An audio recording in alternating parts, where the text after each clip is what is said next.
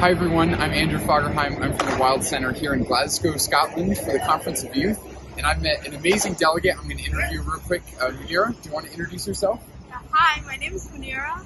I'm 21 years old and I'm here with the organization Climate Generation. Awesome. So Munira, how did you get involved in climate action? Well, I was in high school, I was a senior, and I came across this job newsletter. And they had a posting for a policy intern for Climate Generation. And I applied knowing that I had no idea what climate change was because I hadn't learned about it in high school or middle school.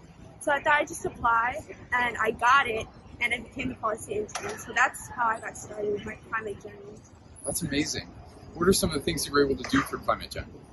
I gave a speech to the governor of Minnesota, which was really cool. I introduced, not really introduced, but I expressed my concerns with the climate crisis and how it affected my family back home in East Africa.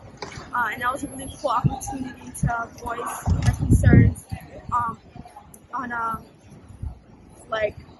higher level to a government official. So I think it was really cool. Awesome.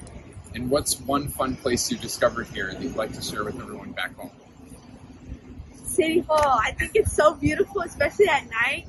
And I love the weather here. It's just a really cool place to take pictures. Yeah. Awesome.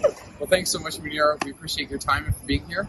And if you'd like more information from COY or COP, stay tuned to the Wild Centre and the Adirondack Youth Climate Summit.